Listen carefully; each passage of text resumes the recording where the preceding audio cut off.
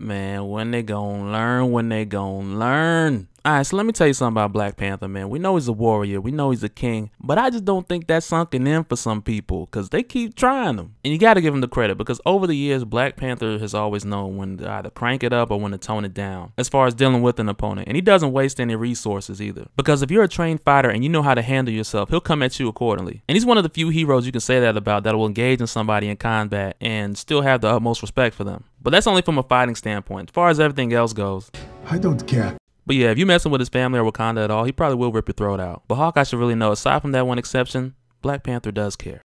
So now in this instance, full disclaimer, it's House of M. And Magneto got Genosha popping. It's a place where mutants can be free, be proud. You can just fly through the air. You don't need proof of insurance or any of that. But inside Magneto's palace, him and Quicksilver are having a conversation. And Magneto's pretty frustrated. He's been trying to get Quicksilver to marry Storm because she's the only other ruler that is a mutant. And Pietro been trying, man. He been trying hard. Because aside from being the Queen of Kenya, Storm is viewed as a goddess, and I can't argue that. And her having the ability to control the weather is like the perfect ability to describe her personality. Because nature can be beautiful or it can be super destructive. And Storm is those exact two wrapped up into one. So while she's talking on the Allison show, which is probably Ellen, you know how they flip it around sometimes, Magneto gets pissed because he's frustrated that Storm does not see things the way that he does with extreme prejudice. And he's really trying to do everything he can to bring Storm into his side so he can model the country of Kenya after his belief. And Pietro tells his father, look, there's just one person standing in the way, the only person she's giving play to, and that's Black Panther. So he tells Magneto, what we need to do is get rid of him, and then we're gonna have a chance.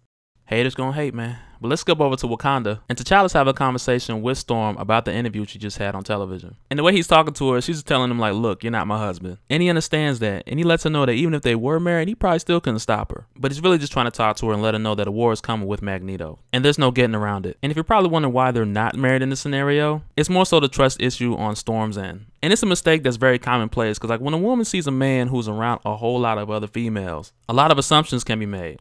Or a lot of assumptions are made. But it's funny though, because before she gets off the phone, he's like, hey, you know when you up in them clouds, you ain't got no clothes on, you be thinking about me.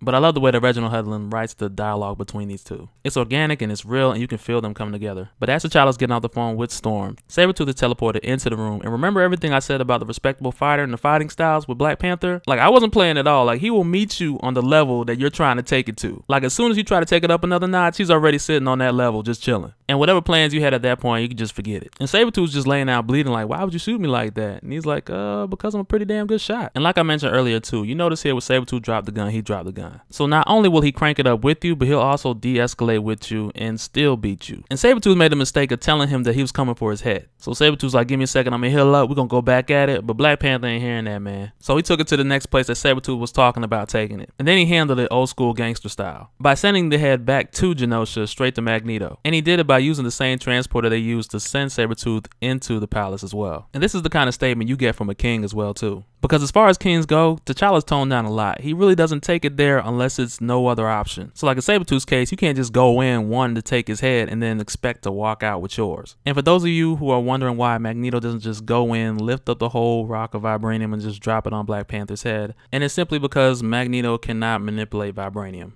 And in other storylines, when they had a matchup before, Magneto would just magnetize everything in the room and wrap it around T'Challa. But still, he was able to punch through that and put them claws on him. And he's even tried to reach in and use the iron in his blood to rip him apart. But because of the vibranium weaving, he's not able to get through. And without a lot of access to metal objects for options, say that 10 times fast. But it really doesn't give Magneto a lot of options or really a fighting chance invading Wakanda and taking Black Panther head on. So what he does is go for a bigger gun who's also in Africa, and that's Apocalypse. And he gases him up, man. Like, he talks to him about expanding and tells him, hey man, just go down there and take over Wakanda. I mean, man, it's just Wakanda, man. Like, well, how hard could it be? Because the way Magneto wants this to play out, he wants Apocalypse to take over so he can overthrow him and then take Wakanda for his own. And Apocalypse is pretty aware of it, but he still goes for it anyway. But just to let you guys know that for some time now, Black Panther's been having these discussions with the Council of Kings, which is very similar to your Illuminati. And this group includes him, Black Bolt, Doom, Storm, Emperor Sunfire, and King Namor. And although we know ultimately T'Challa could care less about just being a part of another group, but he will make the alliances that he needs to make in order to protect his people. And this is one prime example of that, because one-on-one Black Panther versus Apocalypse probably wouldn't go well for your boy. but he's smart enough to set provision and have a plan in place for anybody that comes to his doorstep. Because as Apocalypse is flying in, Storm takes him out the skies because the skies are hers. He lands in the water, Namor meets him there. And when he gets to the land, so on and so forth. And it's funny how, like, out of this whole plan, Namor is the only person whose safety T'Challa's not really worried about. Because Storm is up far in the sky where she's safe, while Namor's down in the water catching these hands. And as for the next line of defense, the soldiers at the door, T'Challa ordered them to fall back because they're supposed to just shoot at him, light him up a bit, and then get out of there. But nonetheless, it's safety first for everybody but Namor when it comes to Black Panther. We could probably fill a whole nother video on each fight they've had in different universes. And it's funny, man, because I would love to see this in live action. Like, as Apocalypse was going through looking for T'Challa, there's women fighting over him within the palace. And this is probably what Storm was talking about earlier too. And I guess it makes sense. You can't be on Skype with your girl and in the background have girls fighting over you at the same time talking about, oh baby, I'm just thinking of you. But when Apocalypse finds him, he's sitting on the throne. He ain't hiding from nobody. But he also ain't trying to fight with Apocalypse because he mad strong. So he just dips out on him. But look at the way he just struts through that door though. And of course Apocalypse is going to follow right behind him. But the look on his face when he see who's waiting behind that door, man, is priceless. And Black Panther's like, yeah, you thought you was going to come in here and take it, didn't you? But the reality is if Magneto want to go and get goons, man, you got goons, I got goons. We can handle this. And with just a whisper from Black Bolt, Apocalypse is blown out of sight along with that whole side of the palace as well too. Yeah, everything gone. And just so you guys know, like the whole time that this happened, T'Challa had hidden a vibranium box. And he's inside of a vibranium box with a vibranium suit on, which dampened the sound tremendously, but still give you a good idea of how loud Black Bolt can get. But this even goes to show you that as a great leader, you got to set up great alliances because you can't always do it by yourself. But even though Black Bolt helped here, I know T'Challa's like, hey man, you did good, but you know, if you act up on me, I'm gonna have to put that Panther Zord on your ass. Because if there's any one thing that can go up against Black Bolt's voice, it would have to be vibranium. It'd probably be a whole lot of it, but it'll be vibranium. But when word gets back to Magneto that Apocalypse couldn't take over Wakanda, and he don't even want to look at Quicksilver at this point. He's like, I know what you about to say, and I don't even want to hear a word. But as for Storm, she's not the type of character who's just going to hook up or link up with anybody because she notices the responsibility that she holds and the responsibility of ruling the country to where she's not just going to unite herself with anybody, especially if it doesn't align with her ideals. So hopefully Quicksilver won't take it too personal. Because anytime you're dealing with a woman who's worth it, there's just some things you just got to put up with, you just got to deal with. Especially if she's strong-willed and independent. So if you try to call her up and she either don't answer or she's sending you straight to voicemail, don't trip. And you ain't got to blow her phone up either. She'll see the missed call. Just carry on handling your business and wear a mask to cover your whole face so people can't see when you're crying.